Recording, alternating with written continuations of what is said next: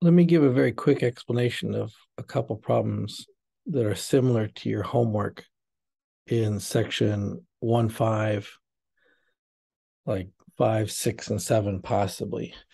And these problems come from your book, section 1.5, and you find them in problems similar to 1 through 12 in the book.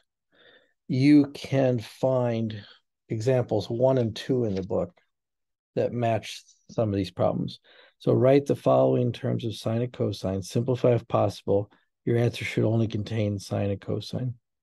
Here, I would finish this problem with the answer sine squared x. And the way I do that is to write sine and cosecant in terms of sine. Sine's already in terms of sine. Cosecant, remember, is the reciprocal of sine. So I write 1 over sine. And then I divide by a fraction by saying multiply by the reciprocal. And when I multiply this sine x times sine x over 1, consider them both to be sine x over 1 if you like, I get sine squared x divided by 1, which is just sine squared x. Okay, likewise, the second problem here has got a couple more pieces to it. Write in terms of sine and cosine alone, simplify if possible. So tangent and secant, excuse me while I recenter this, can be written in terms of sine and cosine, sine x over cos x, 1 over cos x.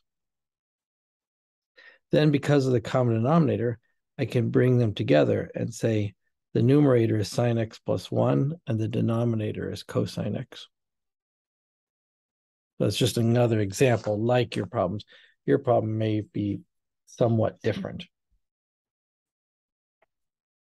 Third example, let's look at add or subtract as indicated. Simplify your answer as much as possible. Leave your answer in terms of sine and or cosine x.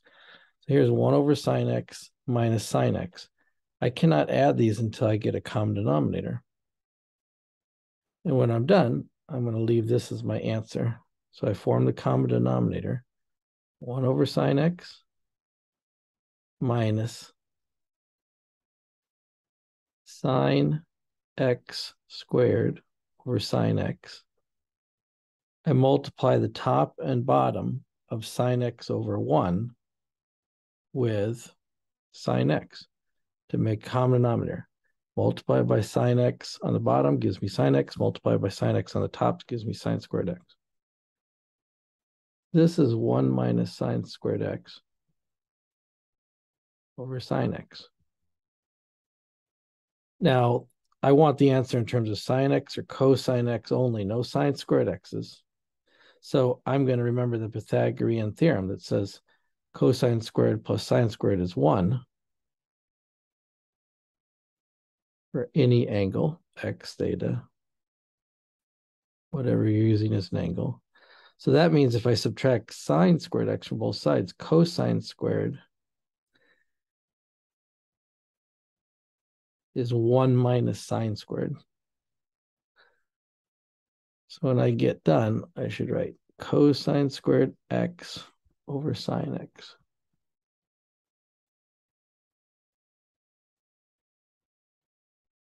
Now you could say, which answer should I prefer?